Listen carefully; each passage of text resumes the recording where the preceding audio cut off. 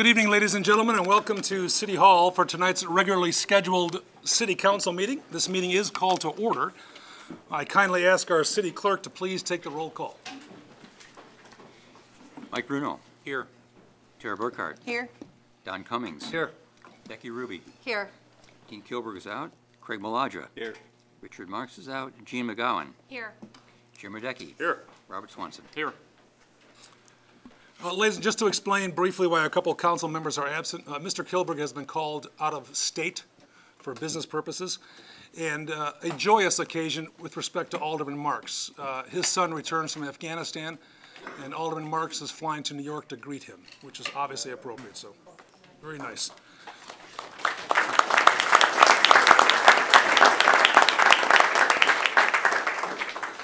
We always begin our city council meetings with the Pledge of Allegiance, and while I very much wanted a certain young lady to lead us in the pledge, she begged me not to invite her to do so, but instead nominated a good friend of hers.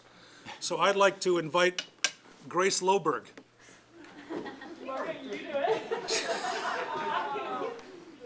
Grace, if you could lead us in the Pledge of Allegiance. For those of you who do not know, now Grace, why don't you introduce us to you and everyone tuning in to you as well?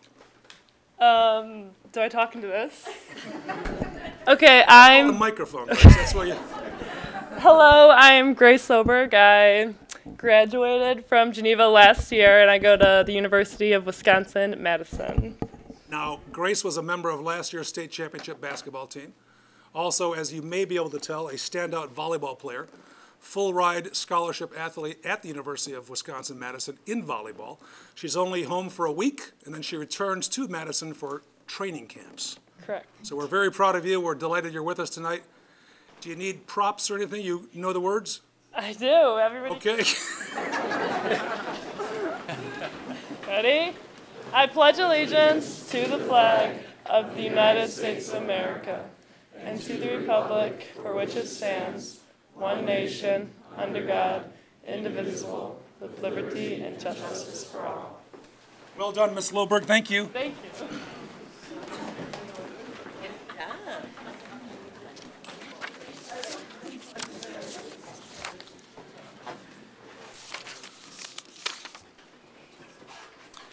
Ms. Whitley, if I could invite you at the podium, or to the podium rather. Ms. Loberg's here to celebrate her friend Margaret Whitley's appearance tonight, and I've seen all sorts of folks here to help celebrate, which is pretty cool. Yeah, very cool. You were with us just a few weeks ago. Mm-hmm. Yes. Anything changed since then you want to share? Or? No? Now, Margaret, off to the University of Alabama, Birmingham to play basketball. Yes. And, of course, study. I was undecided, but most likely business. Awesome. Yeah. Now, according to this cheat sheet I have, based on media that you've garnered over the years, you have competed in the three-point contest every year. Yes. Freshman, sophomore, junior, and senior year. Mm-hmm. Correct. I believe you're quoted as saying it's not your favorite shot to take, but you like taking them. Is that a fair statement? Very fair, yeah. Why is that? It's a good opportunity, I think, to do something different. And the three-point contest is something kind of just fun. Oh. It is fun. And Break something? and it kind of was good, especially during postseason, kind of to let off nerves before the game, because it would always happen before, like the championship games. So. Now, I think we have a cool picture of you. Oh. If Mr. Collins wants to bring that up, if he can bring that up. Now, I'm not certain this is after your three-point. That's pretty cool. Yeah. That's after the game, I suppose. That was after the game. That's all. But still, so you got a separate medal for the three-point championship too. It was like a ball or like a plaque. Oh, is that at the press conference? That ball that was next to you? Mm-hmm. Oh, okay. Yeah. Wow, the IHSA has lots of money, don't they? Nice ball. Explain to those who perhaps are not aware, what is the distance from the third or three-point arc in girls basketball to the bucket? Oh. Mr. Whitley, do you I'm not sure about that one. 19 feet? 19.9. 19, what is it? 19.9. 19.9. 99. Yep. 19.9. Almost twice the distance from the, what? free throw line. Free throw line. Free throw line.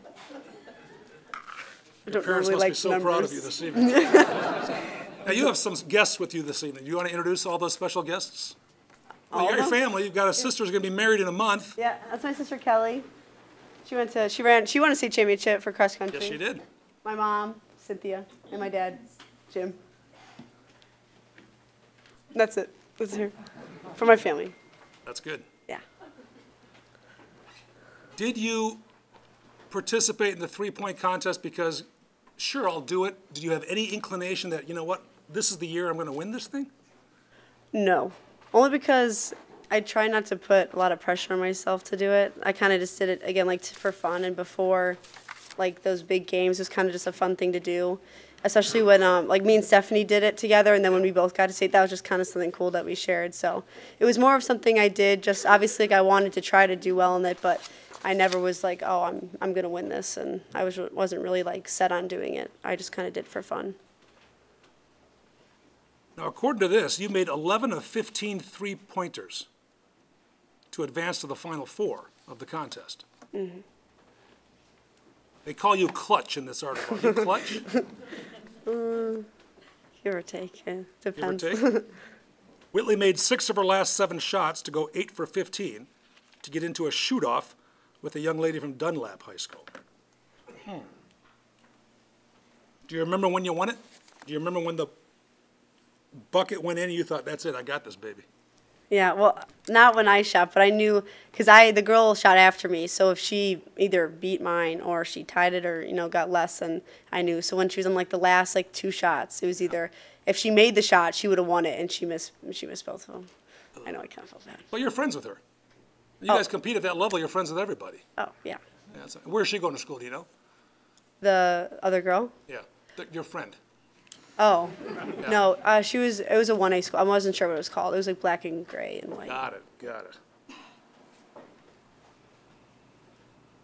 You're the last of the Whitleys. Yes, So you saw your sisters play. yes. And I can remember when I used to do the announcing for the game, you used to kind of hang out at the court and run around and all that other stuff. Yeah. So now it's the Whitleys are no more with respect to playing basketball at Geneva High School. Correct. How's that feel? It's a happy and sad feeling, Yeah, I I bet. think. Kind of, it was definitely a good ending, I guess, to all of it, but sad. huh? Yeah, Yeah. but sad that, it's all over, but And I understand you're shipping out to Birmingham on June the 4th, yes. early because you'll be obviously training. Training and summer school. Wow. When does the season begin? I think like official practices begin in like October, November area. Okay. Yes. So you'll be training and practicing just with friends and other players, but no coaches and all that kind of stuff? Kind of like IHSA rules? Yeah. Wow. Graduation happens in just a few days? Yes. Sunday. Thank you. Are you speaking at graduation? No, I'm not. Mr. Rogers said you were. No. I don't think I am. Was I supposed to? And how many kids graduate this year? Or excuse me, students, do you know? 501. 501. Yes. Now, are you the 501st because you're a W? Probably right there. I'm really close. So if we're bored or we leave, no offense taken. No. So, wow. It's a long Anybody wait. after Whitley? Do you know? I think so. Is that? Yeah. Wow. That's cool. Mom and Dad, this has to be a bittersweet moment. It is. It's incredible. You know, Sad to see her go. yeah, indeed. This year and last year, your mom is quoted as saying, I thought I was going to have a heart attack. It wasn't scary at the end. It was scary, wasn't it? Yeah. 2 years in a row scary. That's How do you for sure. maintain your composure? Over time, I think. It was kind of something that was always like in feeder basketball going up to high school was something like our coach always said was you have to keep your composure, you have to keep your composure. And Of so I course, think Coach that's something, Meadows is here tonight. yeah, Yep. it's something developed like as a freshman, especially like being young and then moving upwards and then becoming that leader. It's something you kind of have to grow into. Are you superstitious? Yes. So would you be comfortable sharing with us your My superstitions? Your superstition prior to the game and what you do prior to the game? Yes. I have to have my nails painted black, and they can't be chipped anywhere, so I'll bring the nail polish with me, and I'll, like, do it in the bus or sitting in the locker room. The game before junior year, me and Bree Borkowitz, my teammate, number 22, we watched, like, inspirational videos before the game. When the whole team went out and watched, like, the other one, we just didn't want to go out there, so we watched them, and then this year we did it again. And Well, now, wait a minute. That begs the question, what sort of inspirational videos? the miracle speech Oh, and the speech at the end of Glory Road, when he gives to the at the end of Quarry Road? Glory Road. Glory Road. Yeah. The basketball one. Which one do you like better? Glory Road. Glory Road? Now, in years to come, which could be actually weeks to come, you're going to be asked to speak to young ladies and young men who play sports, and they're going to look to you and say, how did you do it, Whit? What motivated you? How can you motivate us? What would you say? To motivate them, I would tell them to, first of all, enjoy it. Because if you take it too seriously, you usually aren't as successful as you want to be. To enjoy it, enjoy the people around you, and to work hard. And if you work hard, truly it can set you apart from all those people that are maybe better than you. So the old adage, while they may be better, no one will work as hard as I do. Exactly. And that shows on the court, of course. And it shows Exactly. off the court with respect to your Practice. academics. So, All the extra hours you put in for people. wow.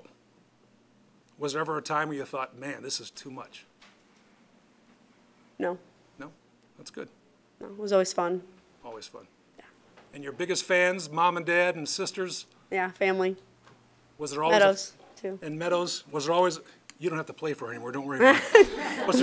Was there always a phone call after a game? If there was, who did you call? Well, that's hard. Usually either my dad or Taylor. Oh, that's nice. Yeah. Any questions or comments from the dais? Thank you. Oh, we're not finished. No. Do you want to invite your family up? Come on up. Apparently not.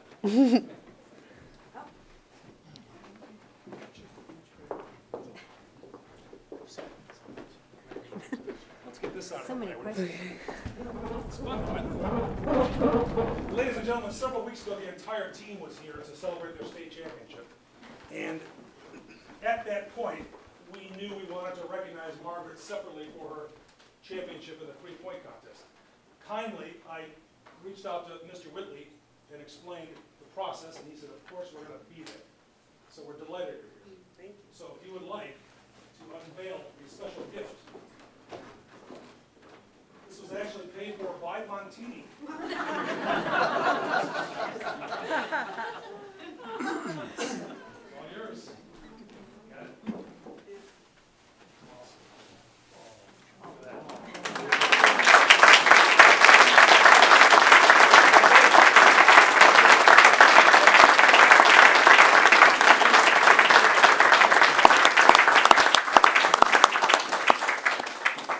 For those of you who are not aware of girls basketball, the state champion in three-point contest is often referred to as the Queen of the Hill, which is interesting.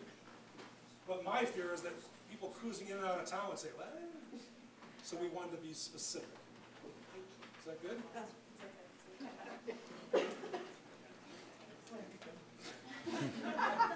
Anyone else? Anything for Margaret? Wonderful. How far is that three-point arc? 19.9.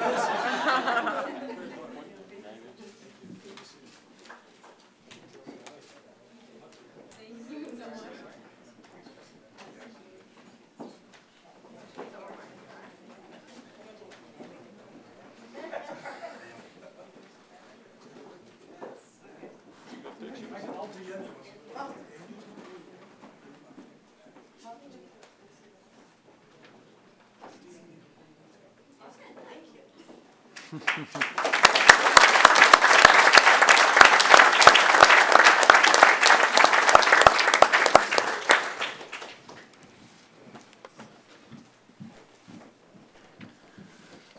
Whitleys, thank you very much. Thank you. And I know you need to sneak out. Margaret, safe travels to school.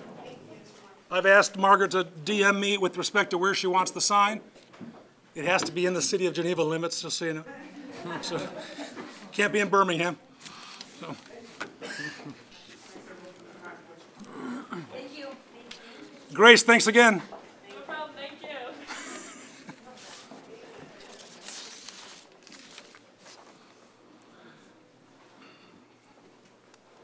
Item 3B, ladies and gentlemen, is the 2018 Historic Preservation Award presentation. We have our City of Geneva Historic Preservation Planner, Mr. Michael Lambert, here to present information and set awards. Mr. Lambert, the floor is yours. Good evening, council members. It's good to be back in front of you again. It's been quite frequent lately. For the past 14 years or more, the City of Geneva has presented the Preservation Awards every 2 years to the owners of properties that have been preserved, rehabilitated, and maintained in accordance with the Secretary of the Interior's standards for rehabilitation. And since 2010, also in accordance with the City of Geneva's adopted window and siding rehabilitation policies. The biennial awards are presented in, the biennial award presentation is held in May in conjunction with National Preservation Month, which is celebrated across the country in big cities, small towns, and rural crossroads.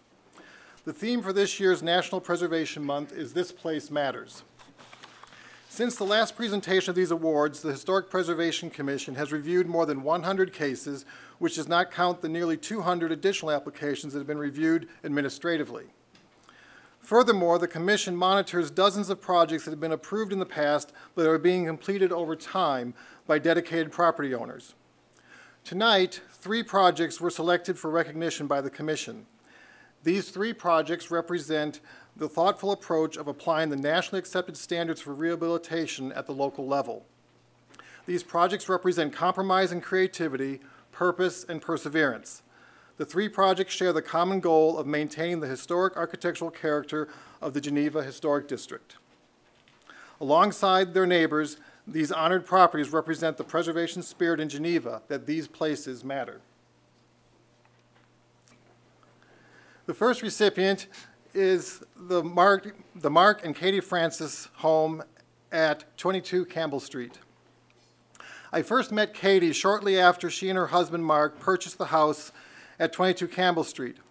Following up on a building inspection report, Katie contacted me with questions about how to determine the structural integrity of a roof that was built with sapling trees, a roof that was showing signs of severe structural distress. Based on some research, it appears that the house was one of the first to have been relocated by Kate Raftery, founder of The Little Traveler. She relocated the cottage as part of her River Lane beautification project. Beginning about 1925 or 1926, Kate and her husband Edmund began acquiring dilapidated pioneer shanties near the west bank of the Fox River, some which dated to the 1840s and early 1850s. Kate Raftery's vision was intended to create cottage studios where artisans could live and produce their artwork. The home at 22 Campbell Street was moved to its present site and was one of the first to be renovated as part of Raftery's River Lane beautification. Likely, the architectural plans were drawn by their son Howard before he had graduated from college and before he began working for local architect Walter Frazier. The small home sits on a challenging and small hillside lot. The original section of the house is more than 160 years old and has been enlarged and remodeled several times since the mid-1920s. Sanborn Fire Insurance Company maps indicated that a front porch had existed at one time, but had been removed after 1945. As it turned out, the sapling tree roof had been reconstructed almost a century ago, and the remaining sapling tree rafters were no longer functional. Beginning in 2016, Mark and Katie undertook an ambitious remodeling plan that included the reconfiguration of many interior spaces, the reconstruction of the roof, restoration of historic windows and exterior siding, and the reconstruction of the front porch. Considering the SOI standards for rehabilitation, the Historic Preservation Commission reviewed several options as proposed by architect Sean Gallagher to minimally alter the original roof line while accommodating the many interior changes. Ultimately, a new gable set back from the front wall of the house was approved with vertical siding to differentiate it from the siding of the original home. Historic siding was salvaged from the sides of the home and used to patch the front facade. As completed, the front features historic materials, while the sides, which are less visible to the street, incorporate fiber cement siding that replaces the original siding. Construction work was completed in late 2017 by Wetmore Construction. Tonight, Mark and Katie Francis are recognized for excellence in exterior rehabilitation for their home at 22 Campbell Street because this place matters. The next recipient is the Paul and Donna Fensky home at 401 Ford Street. What began as a simple insurance claim to replace damaged vinyl siding changed into an unintended preservation project. When the vinyl siding was removed, the evolution of the building was exposed. Lath was exposed unexpectedly, suggesting the house at one time had been covered with stucco. Beneath the lath, the original wood siding appeared to exist in good condition. Originally located on the outskirts of town, the two-story house was built in 1866 for original owners George S. and Irene Barr, as you can see in the upper left-hand picture. Around 1923, the house was remodeled by Nels and Ida Swanson, who added a clapboard addition to the west side of the house. Shortly afterwards, the Swansons installed stucco over the original clapboard exterior. By 1930, a new two-story porch, constructed with only stucco and no clapboard, was added to the front of the home by the Swansons. A substantial remodeling was completed between 1968 and 1971. At that time, the lower level of the front porch was enclosed and the stucco was removed from the entire exterior of the home, but the lath was left in place. When the project was brought before the Historic Preservation Commission, the applicant, commissioners, and staff struggled with how to best apply the SOI standards and the Geneva siding policy to a home that had undergone so many changes over time, where no stucco remained and no single period of the home's evolution was wholly intact. However, everyone did agree that the stucco should not be reinstalled. At the request of the Commission, numerous bids were received for the rehabilitation of the exterior. Options range from restoration of the original siding at the main body of the house and installation of fiber siding at the front porch, to the removal of all the original siding and replacement with completely new fiber cement siding. Ultimately, the combination of the repair and restoration of the 1866-era siding and the installation of new fiber cement siding at the later front porch proved to be the most cost-effective approach for everyone. Because Geneva's Historic Preservation Ordinance and siding policy cited the SOI standards and disallows the installation of new vinyl siding within the historic district, the insurance company, after numerous inquiries and discussions with me, completed the exterior rehabilitation per the Historic Preservation Commission's requirements without additional expense to the homeowner based on provisions within their insurance policy. Construction work was completed in 2017 by Safeguard Construction. Tonight, Paul and Donna Fensky are recognized for excellence in exterior rehabilitation of their home at 401 Ford Street because this place truly matters. And the final recipients this evening are Chris and Brandon Anderson for their home at 328 North 2nd Street. The rehabilitation of 328 North 2nd Street predates my arrival at the City of Geneva. The original scope of the project included rehabilitation of the exterior and the construction of a sizable addition to the rear of the home. The Anderson house sits on a prominent location at the corner of 2nd and Stevens Streets and has a large side yard to the south. Because every side of this home is visible from the public right-of-way, the Historic Preservation Commission reviewed all elevations of the project as it was proposed to be completed. After several reviews between the property owners, their architect Sean Gallagher, and the Historic Preservation Commission, the exterior rehabilitation of the Andersons' home began in earnest in 2011. The majority of the exterior rehabilitation work has been completed by Chris Anderson over the last 8 years, working on his family's home at night, on weekends, and during his vacation time. Chris has restored the original windows in the home, scraped the paint from the exterior walls, repaired the historic siding, and repainted the home. Additionally, portions of the original front porch were reconstructed to match historic details. This exterior work was also completed in 2017. So tonight, Chris and Brandon Anderson are also recognized for both their personal dedication as well as their sensitive exterior rehabilitation of their home at 328 North 2nd Street because this place matters. So at this time, I would ask Mayor Burns if he'd like to come forward and present certificates to the owners of the honored properties. Are all the, excuse me. I know the Andersons are here, I know the Fenskys are here. I gotta ask Mr. Anderson, dude, you did all this yourself? I had a lot of help. I had a lot of help. Michael, you wanna help me out?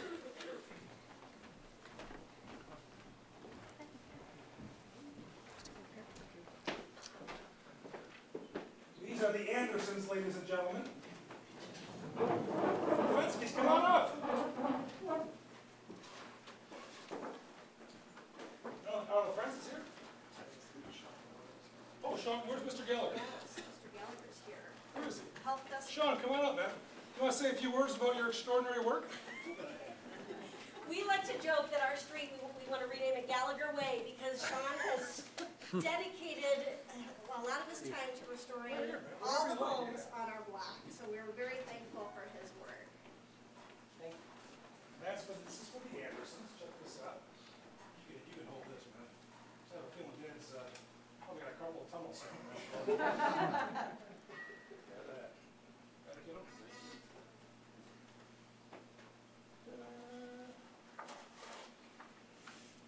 Look at that. Get in there now. Pretty impressive group, don't you think? A lot of dedication, love.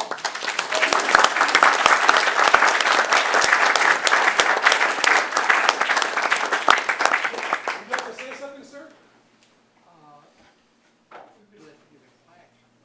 You'd like to get a plaque? The budgets are tight, sir. You hear that, Michael? They want to have a nice plaque. We can talk to the Geneva History Museum and get you on their plaque. Good. Now, I do have a question. You mentioned the Barrs used to live in this home. Yes. B-A-R-R? B-A-R-R. As in B-A-R-R, the brick company? I am not sure about that. Because as most of you may know, the Geneva State Street Bridge used to be brick, and the brick there was bar brick with 2 R's. When they redid the bridge, the city said, anyone can take whatever you want. And people's driveways in the older part of town have a lot of bar brick in them, which is interesting. The original bridge was known as Harrington's Ford across the river. There wasn't a bridge. Now you're showing your age. That is a fact. Are you finished up, Mr. Anderson? Anything more you have to do? You're never done with the I can imagine. historic home, but yeah, it's pretty well wrapped up and just on maintenance, so. Maintenance is forever, right? That's right. It's gorgeous. Congratulations to you all, and thank you very, very much. Thank you, Mr. Thank you very much.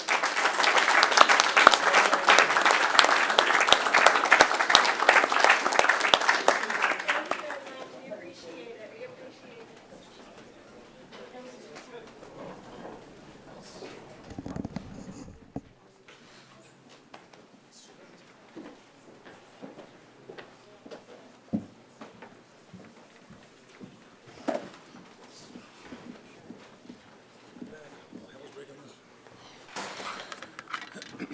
Anything else, Mr. Lambert? Nope. Ladies and gentlemen, our next item of business is item 3C, the Geneva Chamber of Commerce Annual Report and Presentation. We have several of the esteemed members of the Chamber Board, none more esteemed than Ms. Gaines, who is with us this evening. Good afternoon. It's good afternoon. evening, isn't it? Good evening, yes. This is our annual report. We come every year. We try and impress you, amaze you. This year, we've asked for a few of our friends to help us. So if you give us a minute to get under control, we'll do that. And Scott Lieben, chairman of the board, will be the first speaker. Just give us a minute. Is there a costume change here, or Yes. is that what it is? Sure, give it a shot. Yeah, we're not waiting for Santa tonight, though, right? It's a great night of presentations, isn't it? It is. After a nice rainy day. Well, I was excited to come and talk a little bit about the last year and what we've done with marketing and bringing people into Geneva. And there were some questions that arise, and we tried to clarify them tonight for you. The advertising that we do on the money we have allocated really benefits every business in Geneva, whether they're members of the chamber or not. We advertise Geneva as a shopping, dining, lodging district that brings people all over. But the festival events bring visitors to everyone's door, and many will remain throughout the year.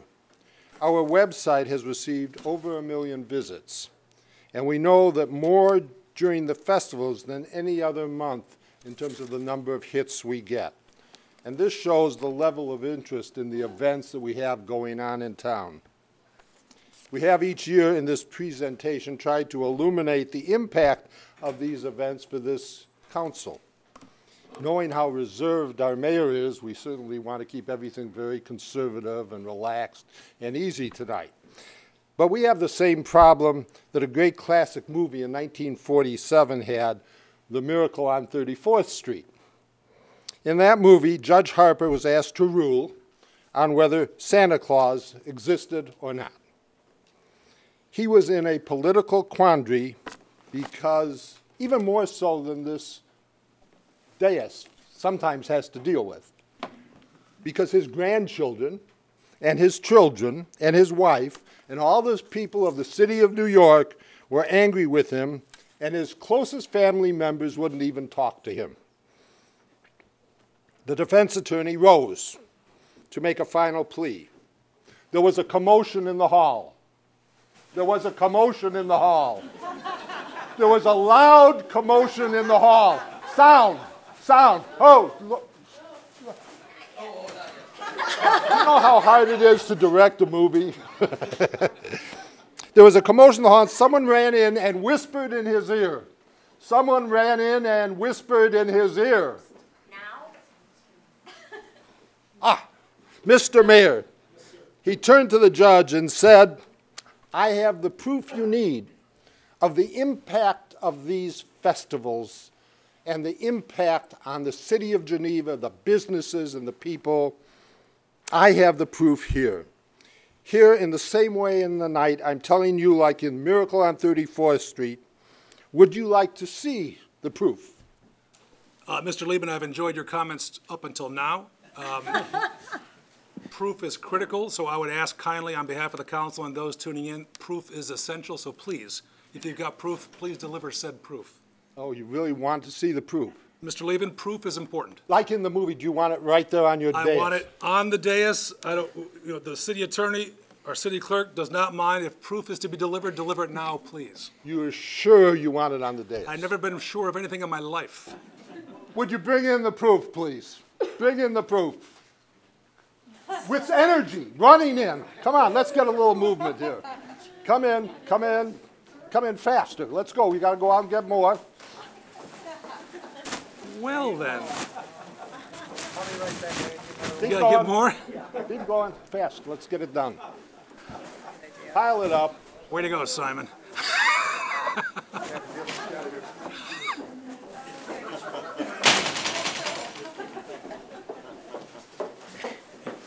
I trust you. I trust you have dental floss. Oh, sorry. That's awesome.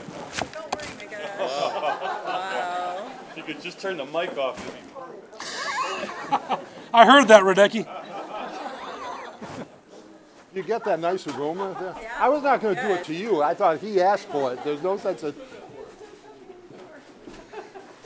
Mr. Mayor, now the judge put his head, all this mail from the post office was delivered on his dais. Mr. Mayor, he stuck his head, that's it, he popped up over the mail. It's still here.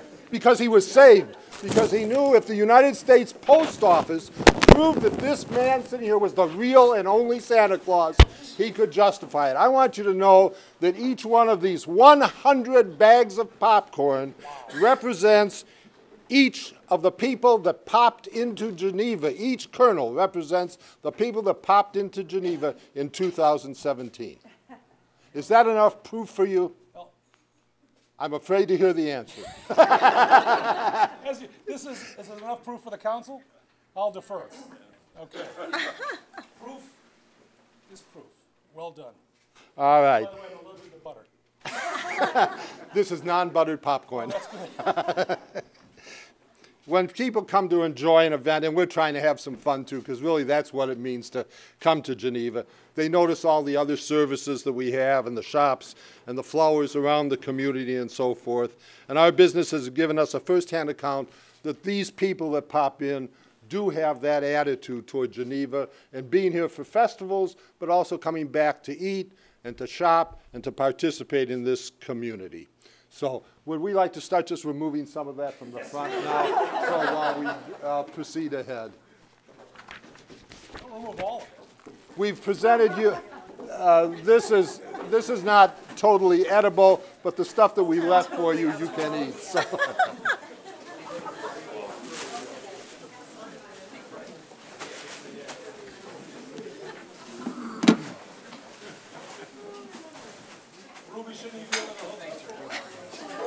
For you, this room has never smelled better.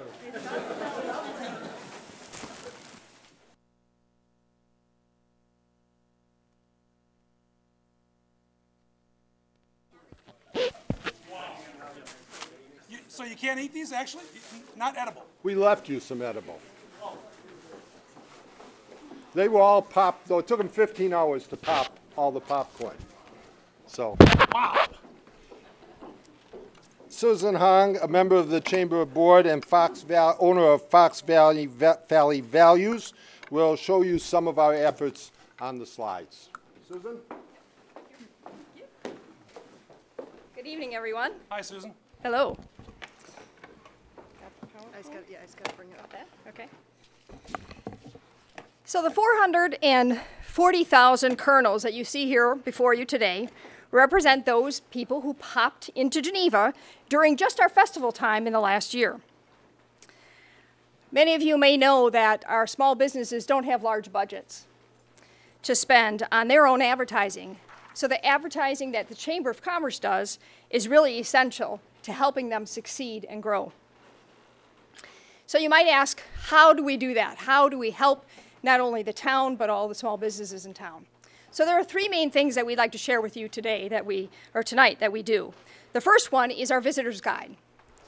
We create and print 50,000 Geneva visitors guides every year and distribute them in many, many different places, including the Illinois Office of Tourism, which is in Chicago, as well as in Springfield, the State of Illinois Department of Tourism.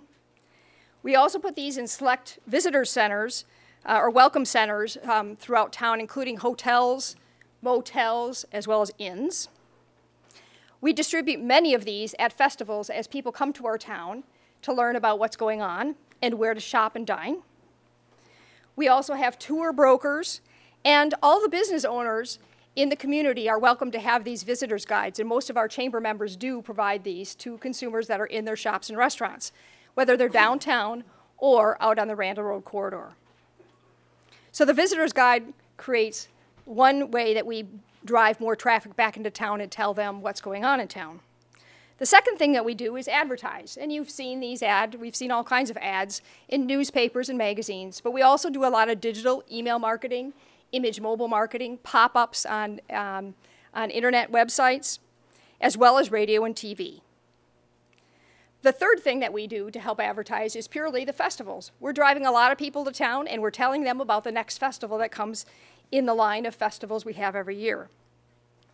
For your information, at Swedish Days, we have attendees of about 200,000 attendees at the Swedish Day festivals every year. The Festival of the Vine, we have 25,000. The art fair, Festival of the Vine is 75,000 people. Christmas Walk is about 20,000. And we also, of course, have the Christmas tour, which sold out, or the holiday tour, which sold out. I actually was in the visitor center all day on Friday of the Christmas Walk this past year and saw and greeted people from all over the place. Bensonville, Arlington Heights, Darners Grove, somebody came from Arizona, Rockford, all over the place. They're coming into town. Now, many of these festivals, as you know, are award-winning. And you can see in your packet, we had a listing of some of the awards that the festivals have won through the West Suburban Living, as well as the Daily Herald and the Kane County Chronicle. When consumers are asked to vote on their best festival, Swedish Day always comes up. Year after year after year, and that was no exception this past year. When asked about art shows, their favorite art shows, the Geneva Art Show wins that award. When just asked, where's the best place to live in the Tri-Cities, Geneva comes up as the winner. So we're driving award-winning festivals throughout the year as well. Now this also all has economic impact. And the numbers that we're sharing with you today are from 2016. Illinois welcomed 110 million domestic visitors to the state. And believe it or not, only 17% of those come to Illinois for business. The other 83% come for leisure. And that was actually up about 1 million from the previous year. So now on to what Geneva does, or the Chamber does, to actually advertise throughout the year, not only at festival time. As I mentioned, we do print, radio, a lot of digital, and television as well. Some of our Chamber members asked me to bring to you some testimonials of what they've experienced through the help from the Geneva Chamber of Commerce. I just want to share a few of their comments. One is from Christina Lambert. She's the owner of Circa, a small business right on 3rd Street near the History Center.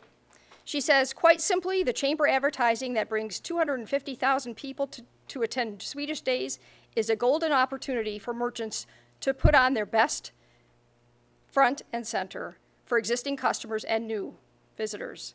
I personally use the opportunity to invite all of the Circa guests to attend our future festivals, especially the Christmas Walk. And then customers return for the holidays.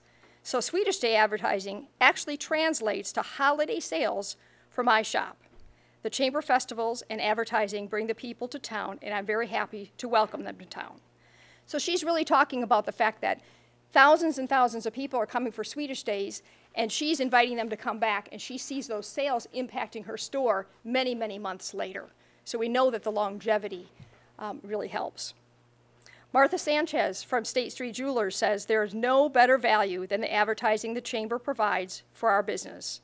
We could not duplicate the variety of the marketing they do for anywhere near the price. As small business owners, we are supporting all of these people who don't have those large budgets, providing a very good mix of marketing vehicles as well as consistency throughout the year. Pat Falcone, who you may know from Joseph's Meat and Deli, I have used many of the Chamber services to grow my business. To name a few, selling sandwiches during Swedish Days, a booth for over 20 years at the Festival of the Vine, and the gift certificate program. These benefits and all the advertising the Chamber does helps bring people to my store that didn't know I was here, both during festivals and throughout the year. And he really talks about that well-rounded, all year-round marketing that we provide to help support his business. Eric Ott, who is a small business owner right on State Street, Geneva Running Outfitters, says, when there's a large festival with thousands of people coming to town, it allows us to be creative to get customers in the store and take advantage of that opportunity. We always look forward to them, and we can showcase our store to those who have never been to see us. So he's talking about loving that many people coming to town and taking the responsibility of getting those people into his store. But we're driving those people to town to help those small stores. And last of all, I was asked to share a interesting quote from a reporter here from the Daily Herald, and he titled it, "Some Big Numbers." I don't know if you saw this, but it's really interesting. Did last weekend Christmas Walk in Geneva represent the greatest number of people in one place at the same time in the history of the Tri-Cities? The streets of Geneva were incredibly crowded last weekend, with the proof being in where cars were parked. Granted, some of this was for the Christmas house tour, but it counts as a part of the whole hoopla. The auxiliary train station parking and the Geneva Government Center grounds parking were all full, and cars were parked as far away as Sunset Park Pool, and all the places in between, in all directions from the major gathering places on State and 3rd Streets. I'm not really good at predicting crowd sizes, but let's call it this: mammoth, and quite likely unprecedented. if you were downtown during that time, you would have experienced the same thing. So here are a few samples of some of the advertisements that we've put together through the year. Some of them are festival related. Many of them are not festival related, just to keep the word out there. Hopefully you've seen some of these in print, but again, these are used in digital formats as well, and some of the themes are used in radio as well as television. These are the non-festival ones, dining on the nines during restaurant week at the beginning of January, which is in support of sort of that lull, cold time that restaurants can often struggle. We help to really push that and support their efforts. And close to home, far from ordinary. Obviously, we're really unique.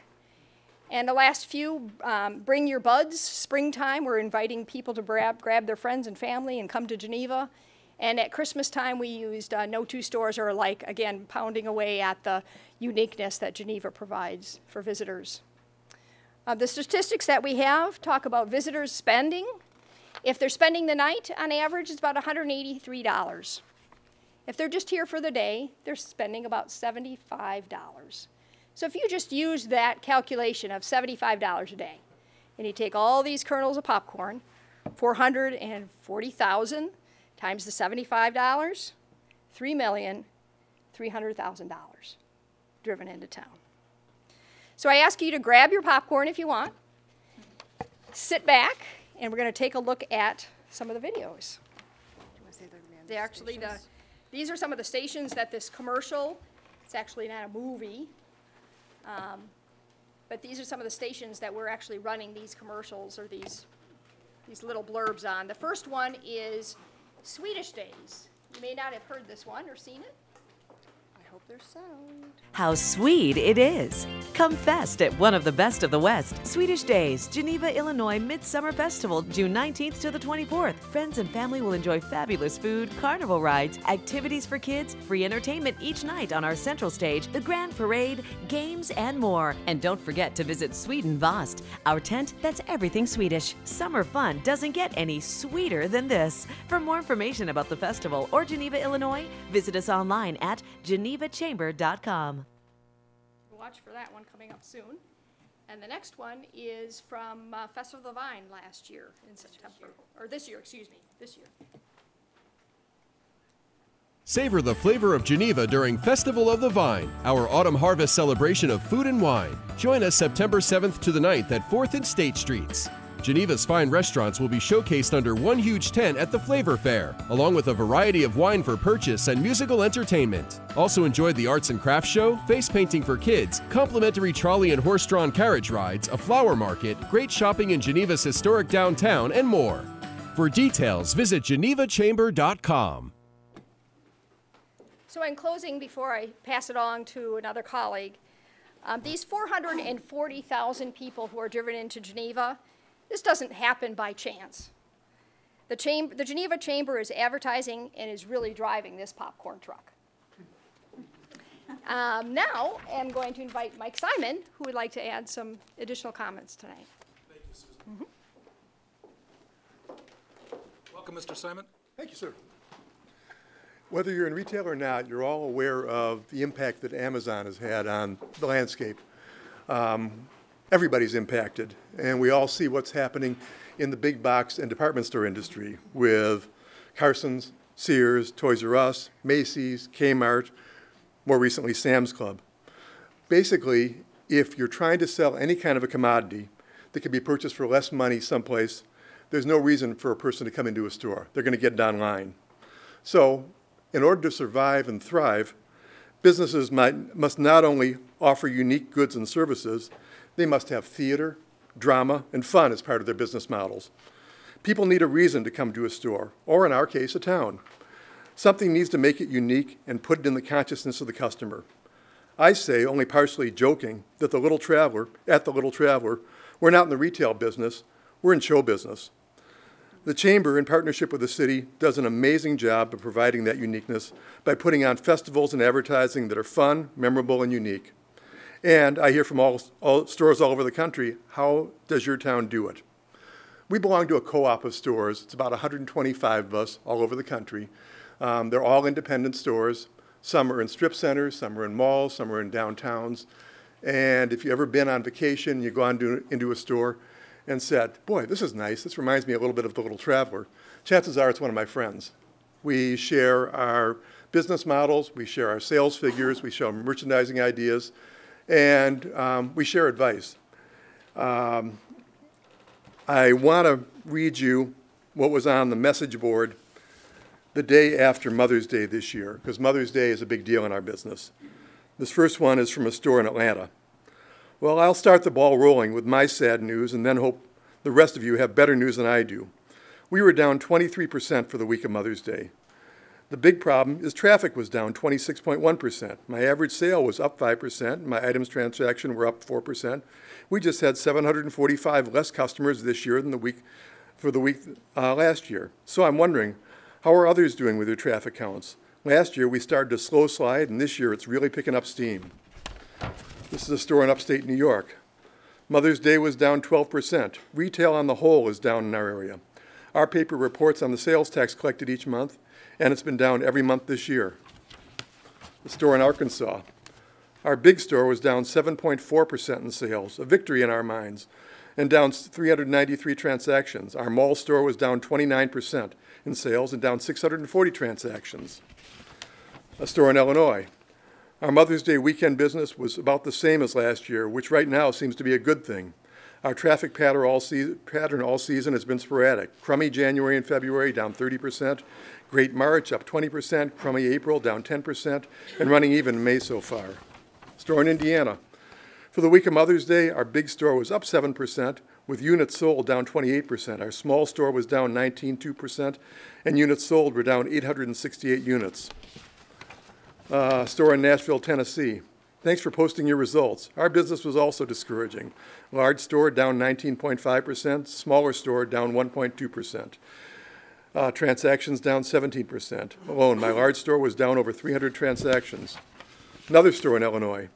We had our biggest event for our town on May 4th. This is our 13th year and my 12th year to chair our Girls' Night Out. Those that came out had a ball, and PR from our retail association was over the top. The after party was amazing. Shopping traffic was way down. We were down 30% in sales, and many of my retail friends stated the same thing.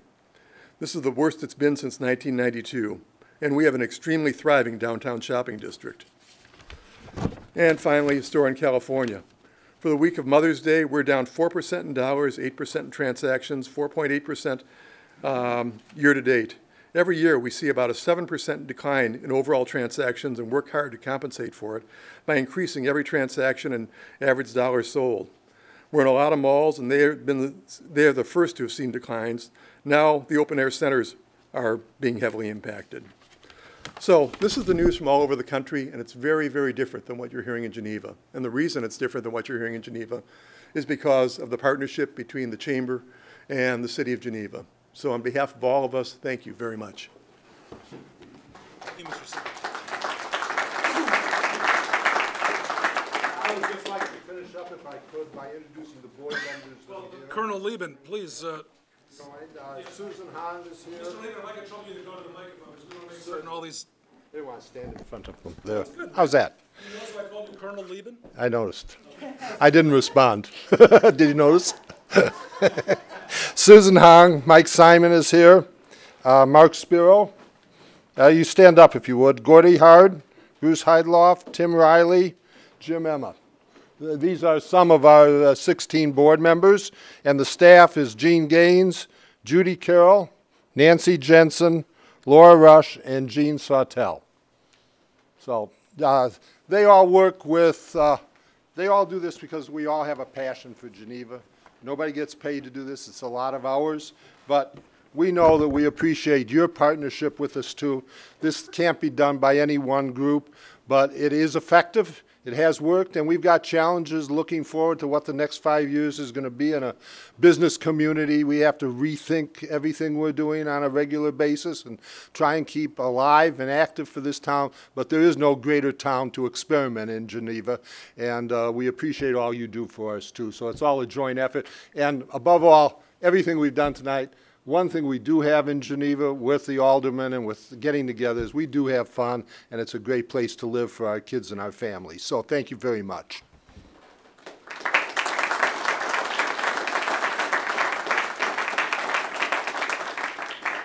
I'd be remiss if I didn't invite the council members to either ask a question of or a comment for our friends at the chamber, if anyone would like to. Alderman Bruno. Well, first of all, thank you for the chamber just for the theater tonight. It was unique in my experience and well done.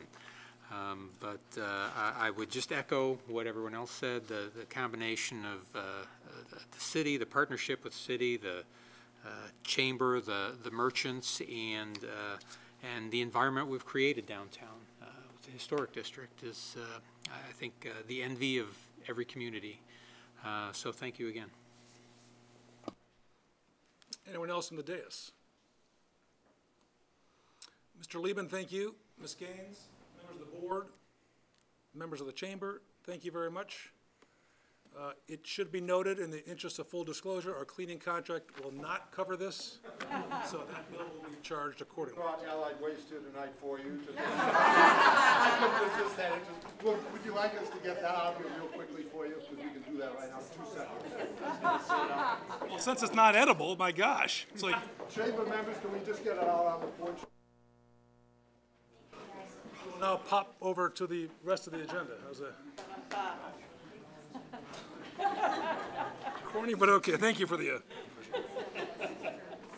Wow. Item 3D, ladies and gentlemen, is consider the mayor's reappointments to the city boards and commissions. A document is available on your dais. A document's also available online in the city council's packet. We can approve these appointments in one full swoop. If someone wishes to make that motion. Motion by Alderman Maladra. Is there a second? Second by Alderman Ruby. Any questions or comments regarding the appointments and reappointments? Hearing none, seeing none. Roll call, Mr. Clerk. Mike Bruno. Aye. Tara Burkhart. Aye. Don Cummings. Aye. Becky Ruby. Aye. Craig Baladra. Aye. Jean McGowan. Aye. Jim Radecki. Aye. Robert Swanson. Aye. Item 3D passes with 8 affirmative votes, no absences, no nays, 2 absences. Forgive me. Item 4, amendments to the agenda. Are there any amendments this evening from anyone at the dais? Item 5 is the omnibus agenda. All items marked with an asterisk are considered to be routine by this council and can be considered and acted upon with one motion. Is there such a motion? So moved. Motion by Alderman Bruno. Seconded by Alderman Swanson. Any questions or comments regarding the omnibus agenda? Hearing none, seeing none.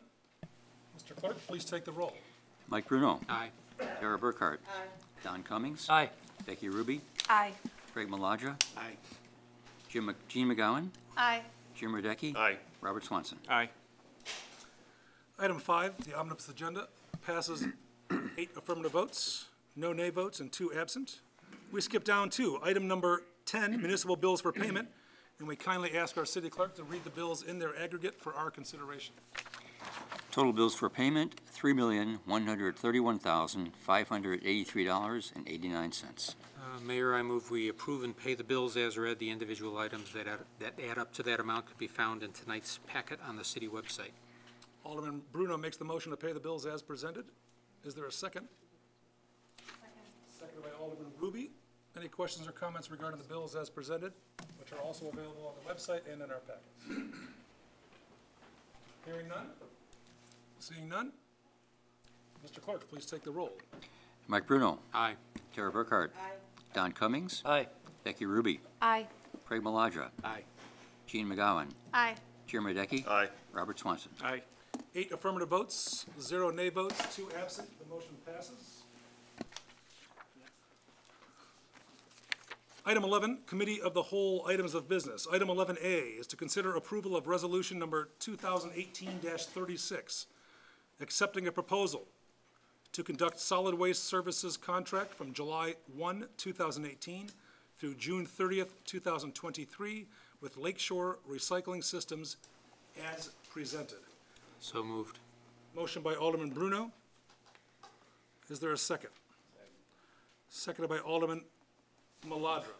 Prior to questions or comments from the dais, I would like to turn the floor over to our city attorney, Mr. Sandak.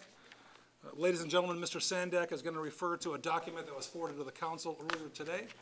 This document will provide, I think for lack of a better word, the ramparts in which we have the opportunity to discuss this item this evening. So, Mr. Sandak. Thank you, Mayor. As all know, or should have received from the city administrator, due to questions that came from council with respect to the process as to where we are this evening and coming off of the last committee of the whole, my firm as well as Mr. Radovich were asked to opine with respect to what's properly before you and what the council may do and what it may not do, at least for purposes of this evening. So as a little bit of a reminder, the city staff went through a process to procure the best responsive lowest bidder from professional waste hall disposers, and obtained a number of bids and opened them in the ordinary course of its business and did so properly. And then staff then received some comments from the dais, including a couple aldermen, and then received a letter from Advance, the incumbent provider, which offered to amend its bid.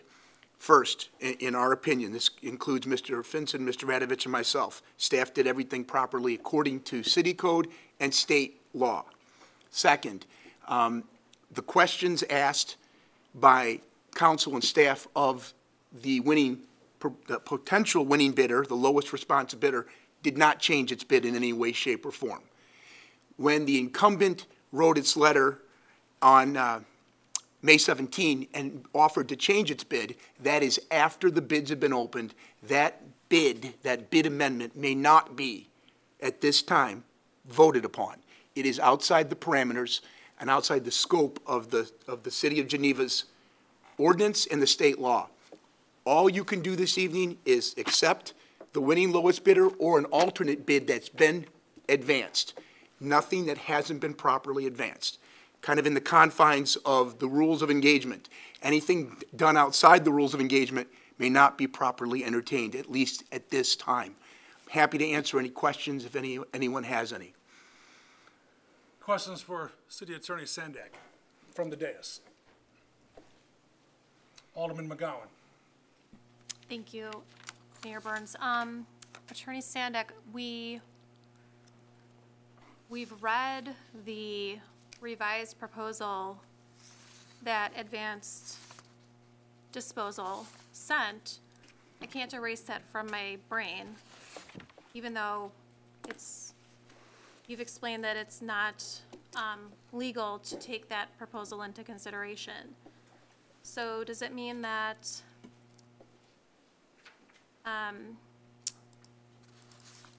I guess I don't know how to proceed. You're right. I can't unknow what I know. You can't unring the bell, Alderman. I totally agree with that proposition. However, this letter dated May 17 may not properly be bought today. So you can accept the bid as staff has put forward or not, but you can't accept the changed bid that occurred after the bids were opened and after the timing to accept bids from Advance. So this is not properly before this body and cannot be voted on without, frankly, tainting the entire process. Does that answer your question, Alderman? It does. Yes, it does answer my question. And I guess my other question is, if this council voted to accept the original proposal from Advanced Disposal, would Advanced Disposal then be able to go with the prices in the revised proposal anyway? So that's two questions. First, your first question is, could you accept something that isn't the lowest responsible bidder? Your ordinance says at 1.842, formal contract procedures, that this body shall purchase from the lowest responsible bidder. So if you deem Advance's bid that was procured at the time of bidding to be the lowest responsible bidder, those were the terms upon which you would contract. So the idea is it's one or the other right now. That's it. So you would be essentially accepting something other than what was not before you, because it's not before you. But then what is the point of the city staff bringing the lowest responsible proposal to the council for decision-making if we're obligated to accept that lowest responsible proposal in the first place? Because it's made of more than just the price. So, for instance, the city code talks about experience, professional endeavors, character references, performance, and some less than totally objective concepts that may be best described as what you believe in total, in the aggregate, makes the lowest responsible bidder the lowest responsible awardee. So yes, price is a driver, and some think it's the most important driver. That's for each of you to determine via your set of judgment. But it's more than just price. Again, it's the aggregate of the bid. Right, it's qualitative and quantitative. Yes. So I just wanted to clarify, because it sounded like you were saying that we were obligated to go with the lowest of the lowest. You're obligated responsible to, you are obligated per the code to accept the lowest responsible bidder. That's what your obligation is. You can judge what's responsible. Okay, but it's up to us to determine who we feel is the most responsible. Yes. Lowest and responsible. It's the lowest responsible bidder. All Okay. of the characteristics of what we just discussed make up that term. How you choose to prioritize the various components is in your sound discretion. Okay, that's a good clarification for me. Thank you. Anyone else on the dais? Alderman Cummings? I wasn't at the meeting last week, but I did watch the tape, and this was a difficult decision for me. Because I realize that we don't need to take the lowest bid, that we can take things into account like relationship, history, that sort of thing. But how do we judge that? How much weight do we give it? If someone new is $0 and someone we have a relationship with is $1 million, you know, is a relationship worth $1 million? No. So a relationship is worth something. It's not worth nothing. But I found the prices different enough, and I found our direction as a council consistently and constantly to staff to watch our dollars, to watch the budget, to continue with good service at the same or better price. And then I watched Director Babica get up and sort of go out on a limb and say, I think we should go with someone new. It's a major change for the department. It's not easy. The easiest thing to do, probably from a workload standpoint, would have been to just continue on as is. But he went out on a limb. I don't think it was only because of the lower price. I believe that staff is following our direction on this, and I believe in their recommendation.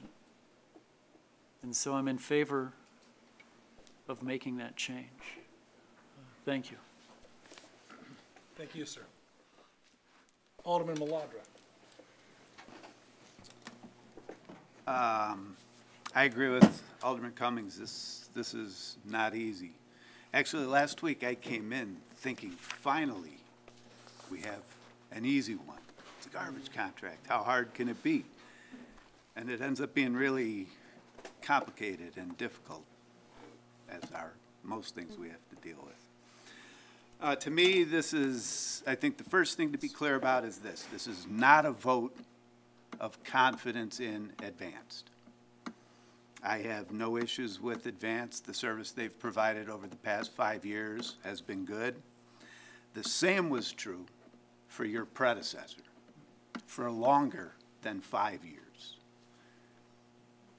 We looked at your proposal 5 years ago, the proposal from a qualified bidder with whom we had no experience, and compared it to the proposal from a qualified bidder with whom we had lengthy experience, none of it bad, and we made the decision that it was in the best interest of the community to switch to you guys.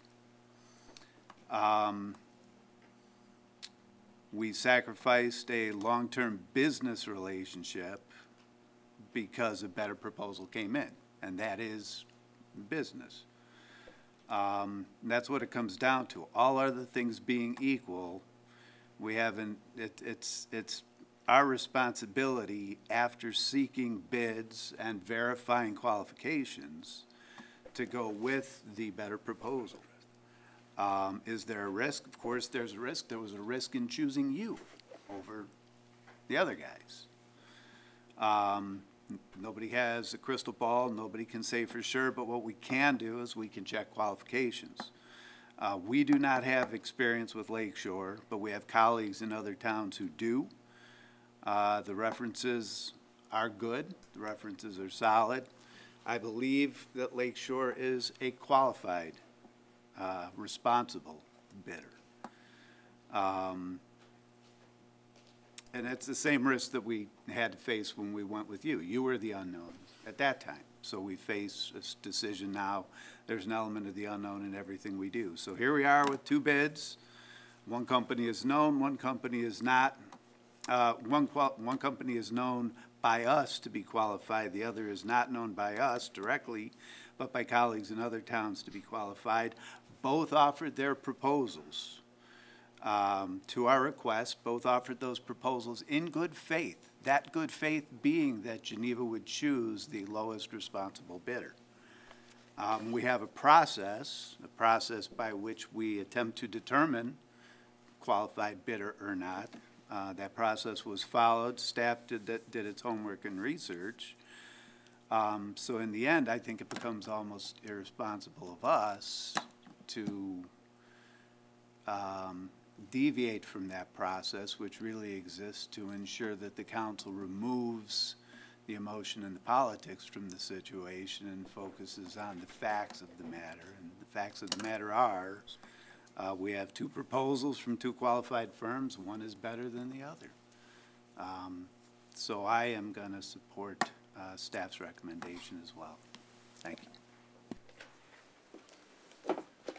Thank you, sir. Alderman Bruno? Thank you, Mayor. I would have to echo, I think, every word of what Alderman Maladra said. I would qualify it as being wholly better than Advances. There are some things I really liked about the Advances proposal, particularly with downtown. But we come back to the responsible bidder. I was thinking that was my out, and I simply can't make an argument that Lakeshore isn't responsible. We've talked to other communities. They get glowing reviews. There's some unknowns. As Alderman Maladra said, we went through the same transition with all the same concerns once before. But I would finish up with one point of order. This is advanced as a motion to accept Lakeshore. So a nay on this is not an acceptance of Allied's. That is correct. So how would that play out in turn? Would we have to make another motion? That's going to be explained when the council has wrapped up their commentary. I'm going to turn to Attorney Sandak to explain, most importantly, the vote this evening and the parameters surrounding that vote per our statute and Illinois statute. Thank you, Mayor. Thank you. Anyone else on the dais? Nobody objects. I'll recognize Alderman McGowan for a second time.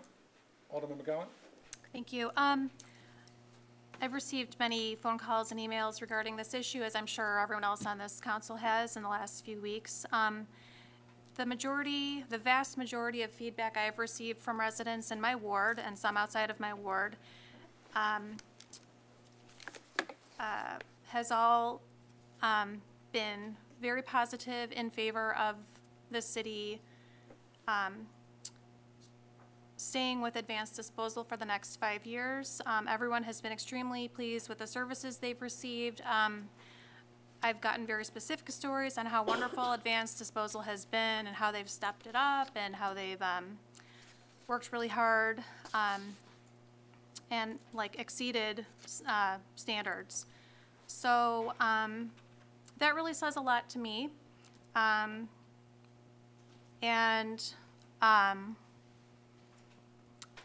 did meet with Director Babica just to clarify a few things. And it goes without saying that switching providers is a hassle for the residents and for Public Works staff. Not that they're not up to the task. They certainly can handle a change in providers, as the city changed 5 years ago. But I think that, and also, I think that of all the city staff that I've spoken to, everyone has been very pleased with the services we've received community-wide from advanced disposal. So we're not, the message I got is that we're not trying to get away from advanced disposal because we're not happy with them. We are happy with them. And Lakeshore seems to be a good company too. We all don't know them very well at all, but I think because of all the feedback I've received from the residents in my ward, asking me to please stay with advanced disposal, I do want to vote in favor of not accepting the Lakeshore proposal. So, thank you. Thank you. Anyone else on the dais? I have been not instructed, but I've been advised by council that commentary from the dais, questions from the dais, while certainly appropriate, since this is a big issue, commentary and questions from those in attendance is not as salient unless there is something material and materially different from last week's comments.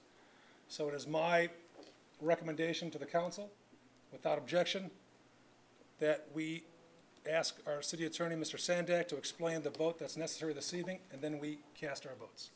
Is your mic muted? No? If that's the case, then I'll want to speak. And so are we saying we don't get to hear from the audience at all tonight? We have, I'm going to be leaning heavily on Attorney Sandak to make certain that the commentary provided tonight is consistent with the parameters established with regard to our decision-making authority. I know that's not a very unpopular thing to say, but I do believe it's in the best interest of the integrity of the process so as not to slip back, perhaps, or risk jeopardizing the entire process. But Alderman Burkhart, the floor is yours. So, yeah, this is a really tough vote for me tonight, which I, again, like Alderman Maladra, I would not have expected. I was telling people at my work, like, oh, yeah, I'm ready for 3 hours of debate on garbage. But yet it's not surprising, right? Because all of us produce garbage every single day. We put our garbage out every single week. At Christmas, we stress about, are we going to fit the garbage in the tote? Are we going to, how much do we keep back? I mean, in our alley, we have a text chain where we tell our, we have families, and Christmas is a big deal. Hey, there's room in my recycling bin. Bring your stuff over. I hate to be stereotypical, but wives arguing with their husbands about taking out the garbage. Like, garbage is emotional. And boy, I've heard from probably a dozen to 15 people by email or phone in the last week, and then a lot of people talking about it. I have had a few, probably 3 people say, go with the lowest bidder. If I can save $1, a week or 2 on a sticker, I'm good for it. I figured out, Director Babica gave us a great figure on that $1 million of savings. I don't want to, we don't need to dive into it again, but I do wonder if that's compared to what we're paying now or what the advanced disposals bid for the next 5 years would be, if that's still $1 million savings. But for my family, it's $60 savings a year. So we get the totes. We love the tote because we know we have room for it. Sometimes the tote's full, sometimes the tote's half full, but it's just stress-free. It's there, don't have to worry about getting the stickers. So $60 a year. For me, I'm willing to pay that $60 for the consistency of advanced disposal, the fact that when they, miss the bin or I don't get the bin out in time, I've called them, my neighbors called them, they come back around. Talking to several seniors today who said they're on fixed income but raved about the service they've gotten from advanced disposal. A man who's grown up on First Street, lives in the house his grandparents built, actually said, I've lived here 69 years. He says they're one of the best garbage collectors I've ever had. Talks about how friendly they are, how they make sure to go the extra mile to help him so he doesn't have to, things that, big bulky things he's had trouble with, how they helped him find the right way to get rid of his batteries. So I've heard those stories again and again, and so I asked, the seniors, especially on fixed incomes, we talked through it. Okay, how many stickers do you use a month? And okay, here's your savings. Each one of them have said stay with advanced disposal. They want to stay with advanced disposal. Lakeshore Recycling might do a great job and probably will. I mean, but I don't know that.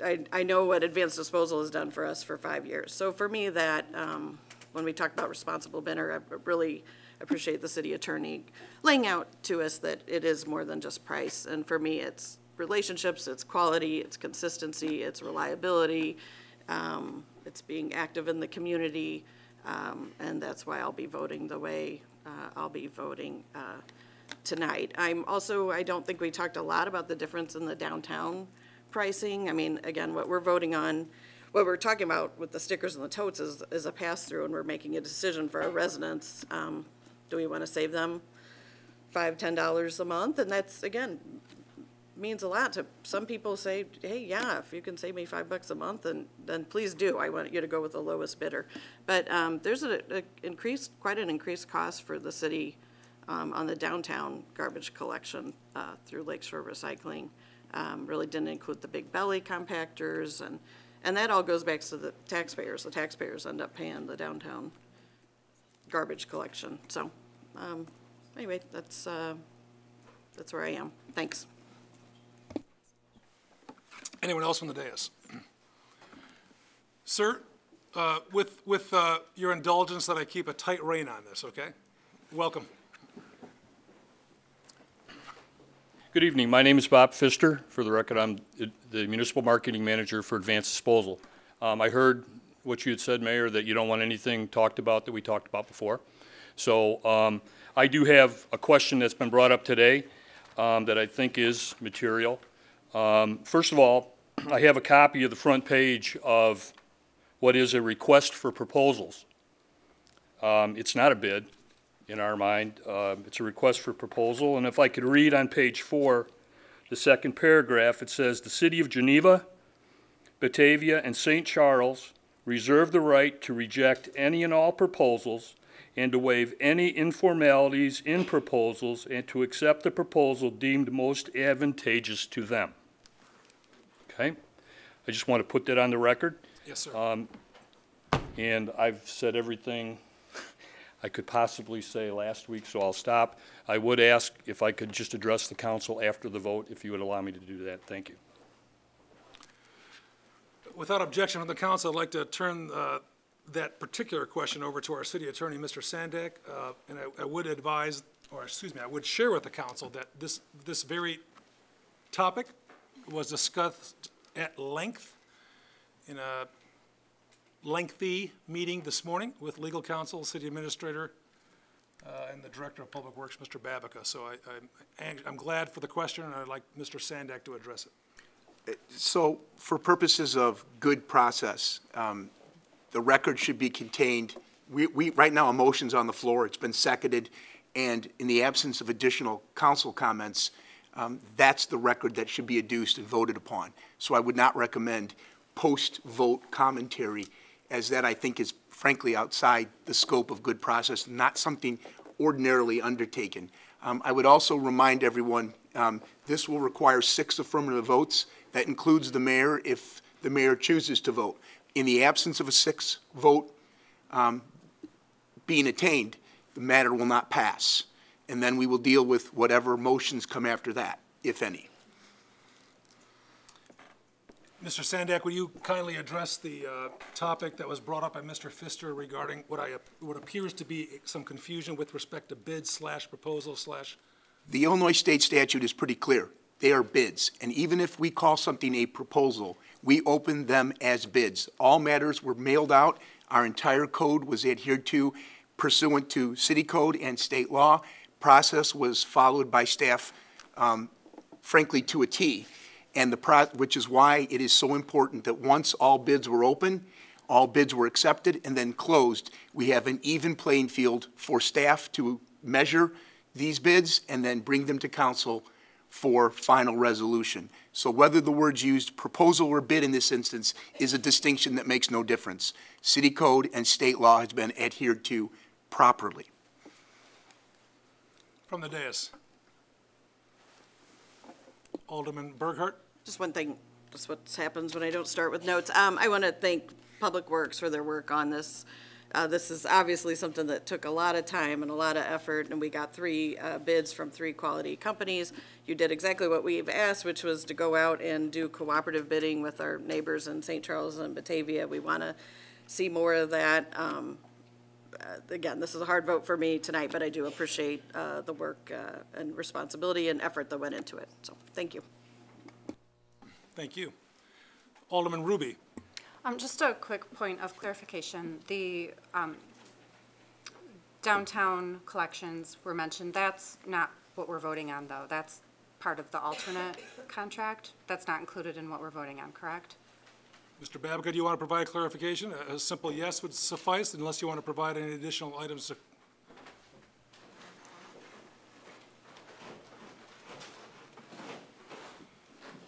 The downtown collection that's being referenced is the Saturday optional collection. The specifications for Monday, Wednesday, Friday are built into the standard specifications. Okay. Thank you. So in short, it's an add-on. Correct. That is Optional. Optional add-on that can still be negotiated with whomever is awarded the contract. As budgetary resources allow. Budgetary resources allow, exactly. Okay.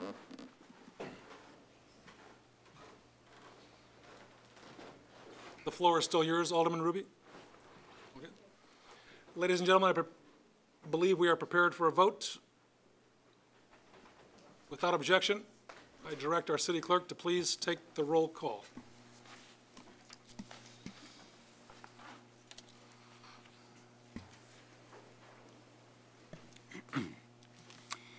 Mike Bruno.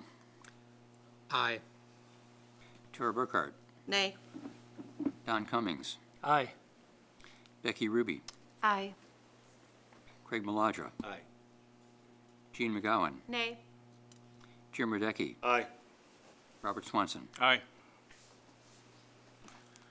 Mr. Clerk, would you kindly read the tally? 6 yea, 2 nay. And 2 6 affirmative votes, 2 nay votes, 2 absent. This matter passes. Staff is directed to work with our friends at Lakeshore Recycling Services. We now skip down to item number 13, new business or public comment prior to a closed session. Anything, folks?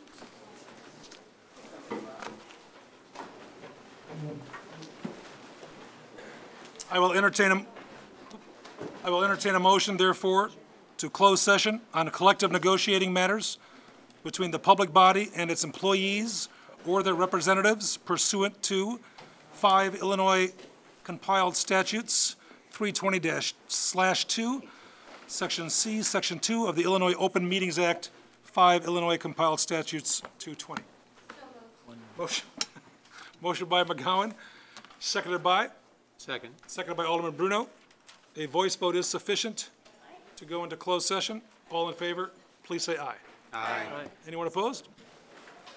We'll be back shortly, ladies and gentlemen. There is no action being taken this evening, as I understand it, correct? That's correct. That is correct. Thank you.